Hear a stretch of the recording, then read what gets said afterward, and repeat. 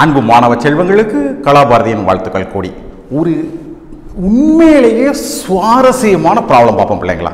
உண்மையிலேயே சுவாரஸ்யமான ப்ராப்ளம். இங்கே பாருங்க, which of the following pairs of physical quantities have same dimensions அப்படி கேட்டிருக்காங்க. இதெல்லாம் எதுக்கெல்லாம் சேம் டைமென்ஷன் இருக்கு, என்னென்ன இருக்குன்னு பாருங்க.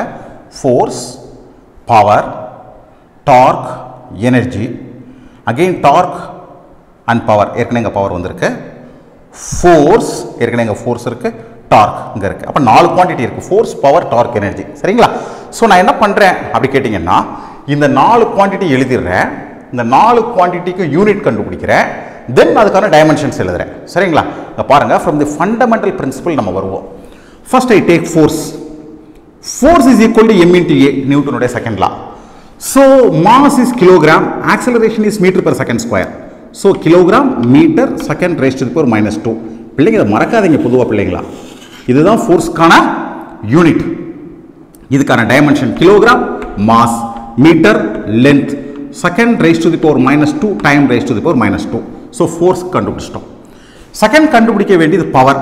பவர்னா என்ன பிள்ளைங்களா? ஒரு செகண்டுக்கு எவ்வளோ வேலை நடந்திருக்கு, ரைட்? வேலைனா என்ன அர்த்தம்? Force into displacement. சரிங்களா? ஒரு செகண்ட் எவ்வளோ வேலை நடந்திருக்கு, அது எவ்வளவு நேரத்தில் நடந்துச்சு, அப்படின்னா ஒரு செகண்டுக்கு எவ்வளோ வேலை நடந்துச்சு. So force into displacement divided by time. ஃபோர்ஸ்க்கு ஏற்கனவே கண்டுபிடிச்சி வச்சிருக்கோம், kilogram into mass into second rice to the power -2. அதை அப்படியே போட்டலாம்.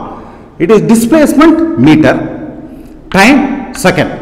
இப்போ எல்லாத்தையும் ஒழுங்கு பண்ணுங்க. So kilogram kilogram, metre metre metre, square, second rice to the power -2. இது மேலே போகும்போது அகைன் -1 -3. இது டைமென்ஷன்ஸ் பாருங்க. கிலோகிராமுக்கு mass metre square, L rice to the power 2, S power -3, T rice to the power -3. முடிஞ்சு போயிடுச்சு. Then comes energy. எனர்ஜினா work done தான் பிள்ளைங்களா, joules work done தான். ஒர்க் டன் அர்த்தம் ஃபோர்ஸ் இன்டு டிஸ்பிளேஸ்மெண்ட். இங்கே தான் ஃபோர்ஸ் இன்டு டிஸ்பிளேஸ்மெண்ட் கண்டுபிடிச்சோம். So time மட்டும் கிடையாது, ஸோ டிவைடட் பை எஸ் மட்டும் கிடையாது, மேலே இருக்கக்கூடிய எல்லாமே அதே மாதிரி தான். Kilogram metre square second rice to the power -2. So கிலோகிராமுக்கு mass, metre ஸ்கொயருக்கு L square, S rice to the power -2க்கு D rice to the power -2. Then comes dark. Dark பிள்ளைங்களுக்கு தெரியாது. டார்க்னா திருப்பு விசை அப்படி சொல்லலாம். திருப்பு திறன், திருப்பு விசை, ட்விஸ்டிங் ஃபோர்ஸ், ரைட்? ஸோ அப்போ என்ன அர்த்தம்? ஒரு say there is, this is the rod having the distance r, dimension r.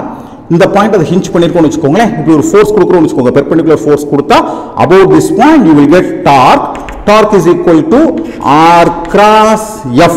இப்படி படிப்பீங்க, பின்னாடி நம்ம சொல்லி தருவேன் சார். இப்போ உங்களுக்கு என்ன தெரிஞ்சுக்கோங்கன்னா, ஃபோர்ஸ் இன்டு டிஸ்டன்ஸ் தான் dark. So force into radial distance dark. பாருங்க, force into distance, this is force into radial distance. அப்போ இங்கே என்ன இருக்கோ அதே தான் இருக்கும். Kilogram metre second rice to the power -2 metre. So same thing, இதை டைமென்ஷனாக மாற்றுங்க. கேஜிக்கு எம், மீட்டர் ஸ்கொயருக்கு L square, S rice to the power -2க்கு D rice to the power -2. Finish. இப்போ என்ன செக் பண்ணணும்? யாரெல்லாம் ஒரு மாதிரி இருக்காங்க. இந்த டிஸ்கஷன்லேயே உங்களுக்கு புரிஞ்சிருக்கும், எனர்ஜிக்கும் டார்க்குக்கும் சேம் யூனிட் வந்தது. எனவே இந்த ரெண்டுக்கு என்ன இருக்கும்? எனர்ஜிக்கும் டார்க்குக்கும் சேம் டைமென்ஷன் இருக்கும். நீங்க அப்சர்வ் பண்ணி பாருங்க, ml ஸ்கொயர் t பவர் -2. அப்ப நீங்க என்ன தேடணும்? எனர்ஜி டார்க் ஆன்சர்ல எங்க இருக்கு செக் பண்ணுங்க. எனர்ஜி டார்க் எங்க இருக்கு? இந்த இருக்கு, dark and energy. Finished. So B is the correct answer. பிள்ளைங்களா, நம்ம மைண்ட் ஒர்க் பண்ணுச்சுன்னா சார் சொல்ற 10 வினாடி 15 வினாடியில ப்ராப்ளத்தை என்ன செய்ய முடியும்? சால்வ் பண்ணிட முடியும். அடிப்படைகளில் நம்ம வலிமையா இருந்தா நம்மளால உடைக்க முடியாத ப்ராப்ளமே கிடையாது என்பதை புரிஞ்சுக்கோங்க பிள்ளைங்களா. சேனலுக்கு சப்ஸ்கிரைப் பண்ணாமல் இருந்தீங்கன்னா உடனடியாக சப்ஸ்கிரைப் பண்ணிருங்க. எண்ணற்ற மாணவர்கள் இது போன்ற கேள்விகளை எப்படி கையாளணும்னு தெரியாமல் இருக்காங்க, அந்த மாணவர்களுக்கு தெரியப்படுத்துங்க. கலாபாரதி ஒன்று இருக்கு, சகலத்தை நம்மளால் என்ன செய்ய முடியும், கற்றுக்கொள்ள முடியும் அப்படிங்கிறத தெரியப்படுத்துங்க. உங்கள் அனைவருக்கும் கலாபாரதியின் அன்பு வாழ்த்துக்கள் பிள்ளைகள்.